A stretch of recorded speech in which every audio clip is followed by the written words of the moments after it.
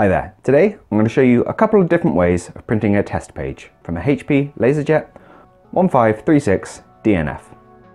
Now this is nice and simple, it can be done from the printer itself. I'm going to show you two separate ways of doing it today for reasons that will become obvious as I go on. So, first of all, you need to be on the main screen of your printer, and then you just press the spanner button down here to be taken into the setup menu. We're going to move ourselves along using the right arrow, just that once, until we get to reports. Press OK to go into reports, and the option we need comes up straight away, which is demo page. You press OK. Obviously you're going to need paper in the printer, and it'll take your machine just a minute, but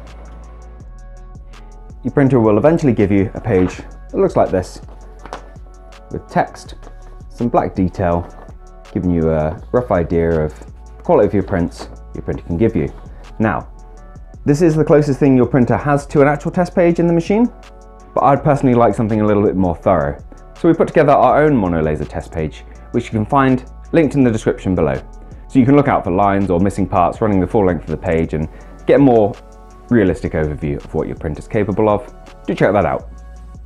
Now I hope you found this video useful. If you have, let me know with a like. If there's anything else we can help with, drop it down in the comments.